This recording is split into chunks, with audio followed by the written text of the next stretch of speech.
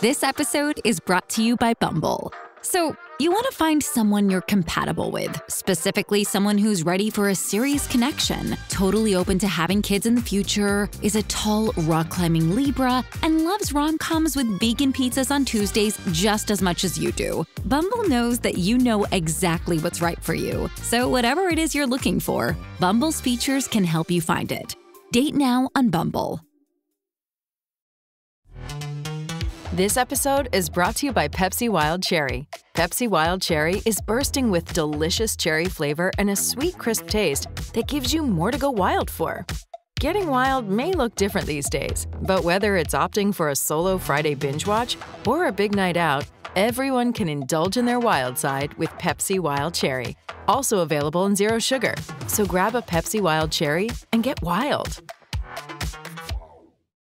Hello, it is Ryan, and I was on a flight the other day playing one of my favorite social spin slot games on ChumbaCasino.com. I looked over at the person sitting next to me, and you know what they were doing? They were also playing Chumba Casino. Coincidence? I think not. Everybody's loving having fun with it. Chumba Casino is home to hundreds of casino-style games that you can play for free anytime, anywhere, even at 30,000 feet. So sign up now at ChumbaCasino.com to claim your free welcome bonus. That's ChumbaCasino.com and live the Chumba life. No purchase necessary. VGW. Void where prohibited by law. See terms and conditions. 18+. Hello and welcome to a brand new episode and a brand new podcast. This is World of Martial Arts. Thank you for tuning in. My name is Ant. Shall we begin? Coming up on this episode, we're going to the movies, well, virtually, as we take a look at Knuckledust, a brand new film featuring the father of parkour. But I still have the child mindset. Yeah. I'm feeling I'm an adult, I can be responsible, but I still have that in my head. So everything for me is like, whoa, it's crazy. And after that, how about this? I hit him after about the 8th time I hit him that hard. I'd broken his neck. I was like, ah, boom! And he just started laughing at me. And I was like, oh man, this is going to be a bad day at the office for me. That's our very own Mick Tully. Thankfully, not talking about his office job, but about the time he met Maul Mornie to talk about Silat and Brunei. First up, we've been taking a look at brand new movie Knuckledust, and our very own Will caught up with one of the big names in the movie. Sebastien Foucan is the founder of freerunning and moved into acting in Casino Royale. You may just remember him being chased by James Bond up a crane. In this film, he plays the very stylish cowboy TikTok. And as well as talking about life in lockdown and the experience of being on the red carpet with Daniel Craig, he also told us about his process of getting into character. We'll hear from Sebastien in a moment, but first, here's a clip from Knuckledust. You die, or she dies. That's the deal we made. You broke another promise. And now, you both die tonight. Serena! Serena! I'm a good person. But if I think about I don't know, I've got 2 daughters, but if I think about someone who did who would do something bad to my daughters, ultimately it will trigger a different part of me, the social and everything. So all the things we all have this in us, so we just have to be prepared and it's like kind of a warm-up, because if I'm joking with you now and you have to do my scene, I'm not really into this, but if I prepare myself and I get into the mood and this is it, we play, but like Bruce Lee said, we play seriously. So for me, it's always this idea of try to find the right motivation. That's what I did basically, and it seems to work. Get the intensity, but for me, I always say it's always linked with the trust. When you're on a set where everyone tries to do something good, we try to come up with something good, but you don't feel a pressure. It's like when you were kids, when you play with brother or friends or sisters. It's like you're free to do whatever you want. No one will judge you. So if you prepare yourself properly, I think you can always make mistake, but you've got editing also. But you give your best, and then after you just finger crossed because it's a creative process. So you never know with a creative process. Well, The creative process is complete, and you can see Sebastien as TikTok right now. Knuckledust is available on demand on YouTube and Amazon, and if you want to see the full interview with him, that's available at Warmer.tv. We've all watched the film. Mick, let's start with you. How would you describe Knuckledust? Because it sounds like a straight fight film from the title, but it isn't really. There's so many different genres thrown in there. When it worked, it really, really worked. But it was like watching Showgirls, the movie, but with martial arts in it and a little bit of PTSD as well. When I first started watching it, I was thinking, this looks like it's very stylized. It's like moments in it where they, you know, the screens are coming up and the titles of the characters. And I'm like, well, this is very rock and roller, very Guy Ritchie. And then it just went, pew. And then it went off on a bit of a tangent. Then it came back. But do you know what? I actually enjoyed it. I thought it was quite amusing. You know what I said is it answers that burning question of what happens when you cast a familiar from Blade to play an English John Wick, right? And if you watch any movies from 1999 to 2003, or if you were reading like Japanese fiction back then, it has this kind of fever dream pace to it the whole time. Doesn't know what sort of genre it is the whole time, which to me winds up being actually enjoyable. Yeah, it's a little chaotic. I'd written the note of it. It's Boondock Saints meets Fight Club, directed by a Guy Ritchie superfan who sleeps with a Sin City poster above their bed. Right? That's exactly what it had me thinking. And I kept going, is this Pulp Fiction? Is this Pulp Fiction? And then cue the GIMP. Yes, absolutely Pulp Fiction, right? So it checks all these different boxes that I wasn't expecting it to. Somehow there's an animated interlude in it that it's like you're getting a little bonus feature out of it. The whole thing was, like I said, kind of a fever dream amusement park ride from beginning to end. So I think late night watching is good. And I think I'm going to watch it a second time. I think the second pass will be a little different. I like to do that with these kinds of movies, just dip back in and see what it's like. But I wouldn't watch it if I was looking to really dig into something, but it's definitely a fun time to have something going on in the background, or, you know, I liked it. Nathan, what do you got? What are you thinking? I mean, you two both just managed to skip over not describing the plot of the film. Okay, so I'm going to give it a go. It's about a club. It's a club, Knuckledust, where it's run by this woman in a slinky, like, gold dress, and the business model seems to be a fetish sex club and also an underground fight club where people are betting online. But one of these conscripts, one of these contestants in the fighting, a veteran, then decides, basically causes havoc. He rebels and starts fighting back. And then the main thing from there is that it cuts to the police investigation of that, and then cutting back and forth between that investigation and the carnage that happened in Club Knuckledust.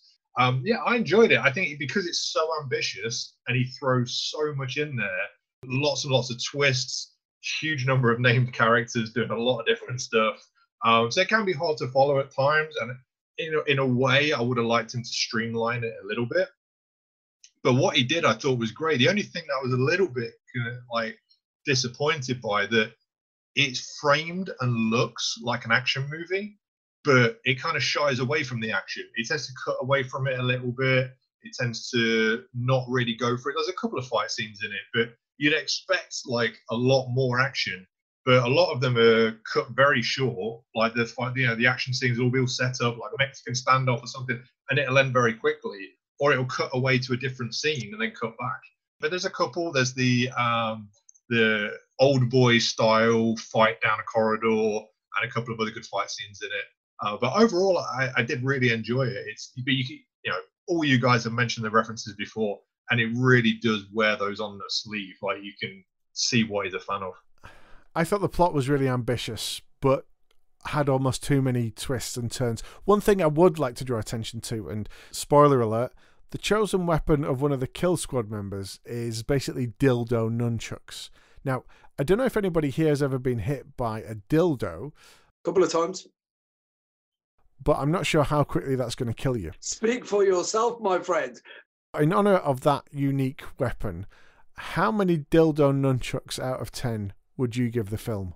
I'm going to go with 6 dildo nunchucks out of 10 could try harder next time round, maybe take a little bit out of the plot. What are you boys saying? I'd go for a decent 7.5, if not a little bit more, just because it was mad enough. I like mad films that sort of roll around, and just it was entertaining, and it just like it didn't really ever stop. It just kept on going, and I like films like that.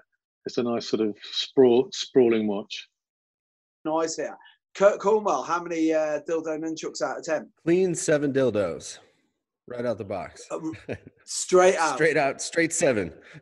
Nathan Leverton. Yeah, I've got to go the same. I've got to go with a 6. I mean, you can't say it was a boring film. I was definitely entertained, but there was too much in there. I would have liked to have seen it a bit stripped down. So yeah, a solid 6. Antman McGinley? Sadly, I'm going to have to give it a mere 4 out of 10, which I believe gives Knuckledust an overall score of 5.5. There's links in the show notes if you want to check it out for yourself. Next up, we're talking about Silat and someone who's done a lot to bring the art to the rest of the world, Maul Mornie.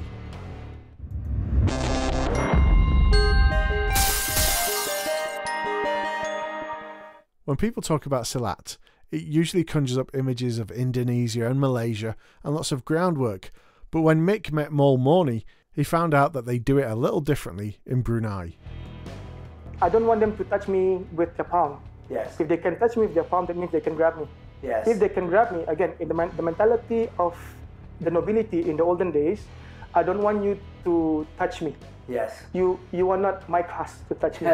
So they have that caste system in the olden days. Yes. So noble blood, this in the olden days. Yeah. So that's why, and the reason why I hit you in the floating ribs, yes, or the lower part, is so that you should always bow to me. So if you're going to approach me, bow. Yes. Either by volunteering to do it, or I force you to bow. But who is Maul Mornie? Kurt, you've trained with him a couple of times, and Mick, you've had the privilege of meeting him as well for the interview. So how would you explain what he does, and how would you rate him? He's in my top 5 all-time wow moments in martial arts. When the minute that guy puts his hands on you, he puts it on you and you just go, I have no business being in front of this guy. But Maul didn't care about that. He talked about his art. He talked about the cultural references, about how they attack down a straight line and then they take you off the line, because where they live, everything is on these little bridges, because all the houses are on huts that are on top of, like, you know, water or marshland. And he says, yeah, you just throw them off the side. And I was like, wow. And then it's just amazing. You know, if you check him out on YouTube, he moves like you would, like, I'm a martial artist, yeah, and I've been doing it a long time, and I used to be quite good. It's one of those, the older I get, the faster I was. But I look at him and I'm like, that is what martial arts is supposed to look like. And his weaponry work, his machete work, I know Kurt's trained with him. You know, I've just only ever interviewed him, but we've got 2 clips. There's one where I'm doing like this parry and bridge and a hack to his neck. And he's like, go, go, go. And literally, I hit him after about the 8th time. I hit him that hard. I thought I'd broken his neck. I was like, boom. And he just started laughing at me. And I was like, oh man, this is going to be a bad day at the office for me. And then he says, oh, he goes, you do Thai boxing? And I'm like, yeah. He goes, Thai kicked me a few times. And this is no word of lie. This is the moment. I started throwing in. After about the 3rd one, he says, no, really put it in. And I made the biggest mistake you can make in martial arts, which is I was wearing trainers while trying to do a round kick, while kicking a stationary object, and not realizing that, guess what? My supporting leg wasn't going to spin round. And I put in 3. And he goes, no, kick me harder. Kicked him. And what I did was I literally jarred my supporting leg. And I brought this massive hematoma up on my shin, and it was halfway back from London. And I rang Will up and I said, so glad I drive an automatic, man, because I cannot move my right foot. So I had to drive all the way back with my foot on the accelerator with my left foot. Kurt, over here, we have the steering wheel on the right side of the car. You guys have that goofy clown thing. But the other one, it was probably one of the most rewarding moments of my life when it came to martial arts and being able to do something for a friend of mine, and it was for Kurt, and it was something that me and Maul did, and I let Kurt explain the situation a bit better. Wow. But it just speaks volumes about the guy. The interview itself is great. I warn anybody who doesn't believe that Maul's any good. You will actually look at this guy and you go, he's so nice. You know, I'll spill his pint next time we're allowed into a pub. You know what I mean? If ever. But, you know, he'd be the first guy that you would start a fight on because he's so nice. And my good God, that would be the worst mistake of your life. Yeah, that video is that's a touching memory. I hadn't forgotten about it, but I haven't thought about it for a while. My daughters were born 3 months premature, and so they lived in the hospital for a very long time, had a lot of very serious, scary complications. And during that time, Mick and Maul got together and made a little private video shout out for the girls to kind of send some good vibes and everything. And, you know, Mick and I have been very close for a lot of years now. So it wasn't that wasn't surprising. It meant a lot, but it made sense. And then to see Maul as part of it, somebody who's kind of a titan of the industry and the community and of his own art and everything. Yeah, that was pretty special. And that had Amariah, my wife, and I pretty in state for that. So that was great. I still have that on my phone. So thank you. Yeah. And I agree. Maul is easily, he's in my top 3 most wow moments of martial art, and is without a doubt one of the most humble figures that I've ever met. One thing about his art and the way that he presents it, you know, it's a family art, and I don't want to speak too much about the details of his art. One, definitely watch the interview, but 2, I don't want to misrepresent it. But it's a cultural art, a Bruneian cultural art. We don't see a lot of stuff from Brunei in general, and we usually think for Silat in terms of, at least in the States, we think of Indonesia and Malaysia and maybe the Philippines. But to see an art come out of Brunei is pretty great. And to have an opportunity to learn about a new culture, to learn about a new country for a lot of people that have maybe never really even heard of it, at least with American education, then it's a good opportunity to dip your toe in new water. He always presents it from that place, that this is about my culture. I'm trying to share my culture and the customs and everything that take place where I'm from. And I really appreciate and find that interesting, because the art moves specific to that culture, as does every art. And a lot of times we maybe forget that point. We go, well, that wouldn't work in a ring, or that wouldn't work on the street. But you forget that it's a very old method that was developed for specific purposes. Silat, Suffian, Bela, Diri is this way. Like you said, in a place where a lot of the sidewalks are pedestrian bridges over waterways, you can't have a lot of movement. There's not a lot of opportunity to be running around or chasing or stick and move, that kind of thing. You're on this narrow walkway. So his art moves really close quarters. It doesn't really, you're either all the way out or you're all the way in and all the way through. And then there's a lot of interesting techniques that are meant to get your body to crumple or to take away your ability to breathe, so that when they throw you off the bridge into the water, well, good luck, you can't breathe and now you're in the water. Or they'll break a bone in your legs so you can't swim and they throw you off the bridge. So he uses, or the art uses, the environment as part of the art. And I think it can really educate all of us as martial artists to investigate that kind of thing, and then look at our own arts that we practice and go, yeah, maybe I wouldn't use this in UFC or whatever, but why did they do it this way in Japan at that time when it was developed, or whatever else you're looking at? Even in Filipino martial art, you see some that clearly are urban styles and some that clearly are more jungle community styles. They have to move differently for those purposes. So it can really teach you a lot about martial art as a whole. I had the same experience you did with kicking him, but it wasn't Maul, it was Eric Alia. Right. And so Eric is Maul's assistant, and he runs the DC group, and a great guy, great martial artist, equally humble, super funny. And I have a video of it. I have to give it to you, but he had me kick him in the groin. And it's one of my favorite videos, because it's the same thing. I had to do it 3 times because he kept going, no, kick me, bang, no, kick me, bang. And by the 3rd one, I'm like, okay. And I punted him so hard that 1, my foot hurt. 2, I went, right, this is how you like injure your ankle, by kicking something this hard. And 3, I was at that point concerned not just about his groin, but just his body as a whole. That's how hard I was kicking him. And he just stood there staring at me like, whenever you're ready, go ahead. So I don't understand how that works. And I think that's a separate component from their art. I think some of that is other Bruneian martial art that is that they train that influences that, but I'm not positive on that.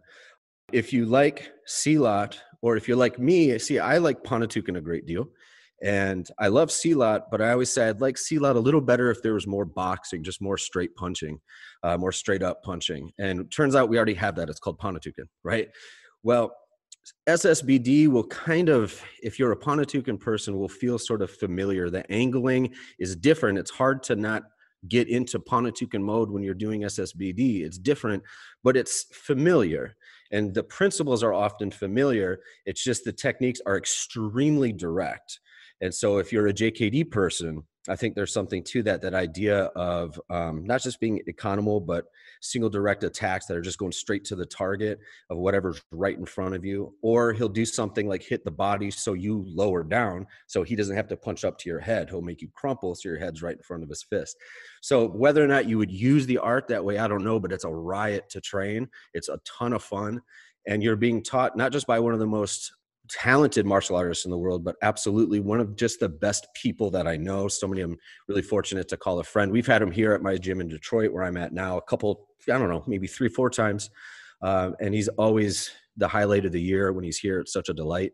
As far as the origin story goes, one thing to always remember with Maul is he's very 21st century as a personality, because he's so humble. He didn't really want to teach anybody his art, or he just wasn't going after that.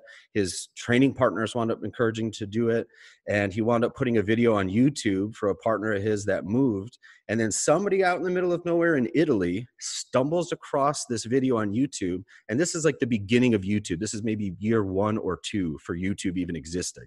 So they didn't think anything of it. Some guy in Italy stumbles across his video and was like, who is this guy and what is this all about? And flies him to Italy to teach him the knife fighting techniques of Brunei. And the whole thing exploded from there to the point where now that's all he does is he's a full-time martial art teacher. He never tried to do that. We all forced it on him. Please keep teaching. Please keep teaching.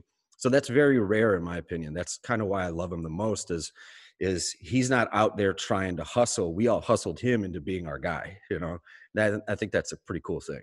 The great thing about Maul, which I really liked, was as we were interviewing him, he was on about why he'd come over to study, and he explained the deal that the Sultan of Brunei had, which, by the way, I think is a great way to if you want to have a good society, you need great leadership. And what the Sultan of Brunei had was, yep, go and study wherever you want in the world. I will pay for everything. I will pay you to go there, to come back, all your tuition fees. The only thing I ask is when you've finished and you've done all your traveling, come back and settle in Brunei. Bring it all back with you.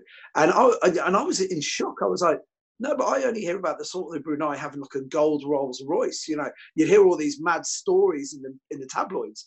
The more that sort of piqued my interest more, because then I started looking into Bruneian culture and society, and it, like, for a country that's so rich, there isn't that much disparity of wealth there. You know, it's almost like a utopia, and you can see why Maul is the way Maul is, because it's like I can't work out why we don't all have at least something. I think Maul is literally a great representation of what that Bruneian culture is. And he's a great representation of martial artists and a man. And if you like, you can find the full interview on worldofmartialarts.tv. That's it for this episode, but we'll be back soon with another covering all things martial arts from all over the world. If you've enjoyed the show, please share it with someone you think will enjoy it too. Thanks to our guests Sebastien Foucan and Maul Mornie. Head over to woma.tv to see the full interviews.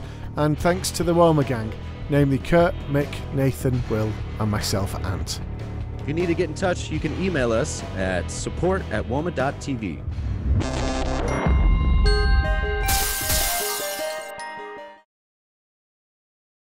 Sports Social Podcast Network.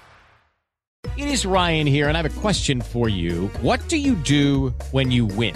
Like, are you a fist pumper, a woohooer, a hand clapper, a high fiver? I kind of like the high five, but if you want to hone in on those winning moves, check out Chumba Casino. At ChumbaCasino.com, choose from hundreds of social casino-style games for your chance to redeem serious cash prizes. There are new game releases weekly, plus free daily bonuses, so don't wait. Start having the most fun ever at ChumbaCasino.com. No purchase necessary. VGW. Void where prohibited by law. See terms and conditions. 18+.